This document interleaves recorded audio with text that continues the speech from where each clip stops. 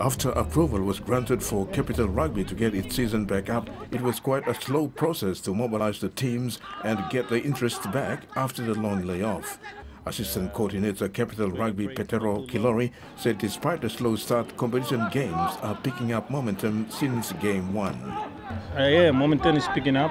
I think kids are enjoying it. We had a break for too long due to COVID-19. Now it's picking up. Yeah, we see good number of students, both female and males, very young. Some of them are under 16s, 16, 15s who are playing under 19 division.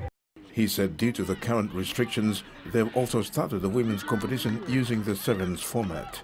We're starting with the sevens to get them back, and a competition manager has a plan for them. So later on, we might go into tens and going into final round of men's 15s. Then we'll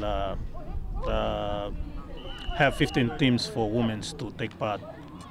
Kilori reminded families and rugby fans that games will continue to run without spectators while awaiting clearance from the NCC and the PNG Sports Foundation. Terry Long with TVWAN Sports.